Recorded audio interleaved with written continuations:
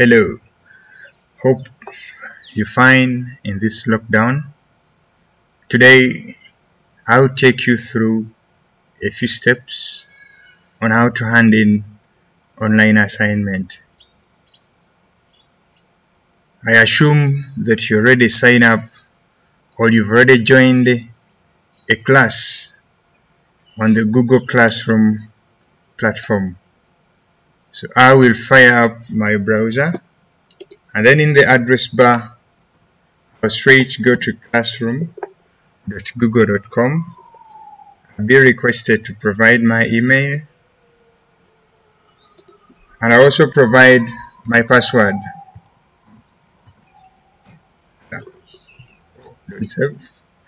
Okay, I'll get the platform to launch. I'll be presented with a number of classes, some of which I'm signed up as a teacher, and others for demonstration purposes. I'm logged in or enrolled as a student. Oh, I have an assignment from my teacher under the Stream tab. This is the assignment of interest. I'll click on it. Top right of my screen, under the section for your work or my work, there's a button to add or create. When I click on this button, there's quite a number of things that I can accomplish with that button. But for today, our focus will be on using Google Docs, which is an online word processor. So that is what we shall be using. But before launching that, let me have a look at the questions that my teacher sent. I'll right click. I open my assignment in new tab. I click on the tab. This is the assignment. Now this particular assignment was created using a different word processor that is not Google Docs. So I can go ahead and still open that assignment with Google Docs. The essence of opening it with Google Docs is such that I can copy my questions and then later on paste them into the document that will contain my answers. So these are just two questions. Oh, my teacher just gave me two questions.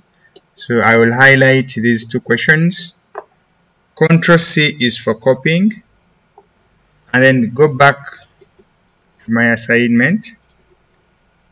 I'm going to click on Add or Create. I'm creating a docs file. I'll give it time. The platform, yes, you can clearly see it is in line with my assignment project. The assignment title can clearly be seen there.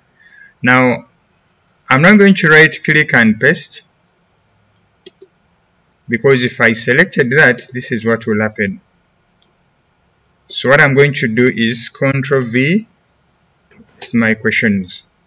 Then I can go ahead and start typing answers.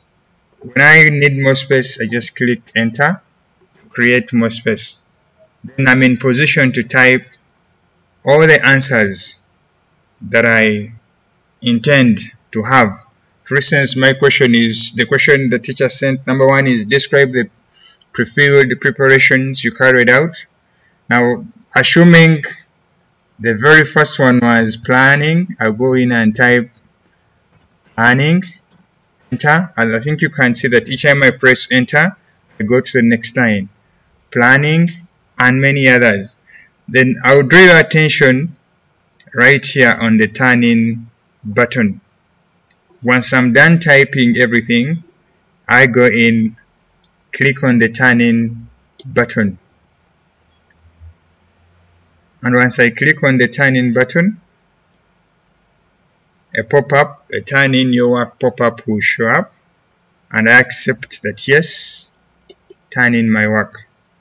give it a little time, and voila, my work has been turned in, and at this juncture the teacher has received my work in her login. She can go ahead and access my answers and then return my scripts. Thank you so much for listening. I hope you find this video useful. Stay blessed.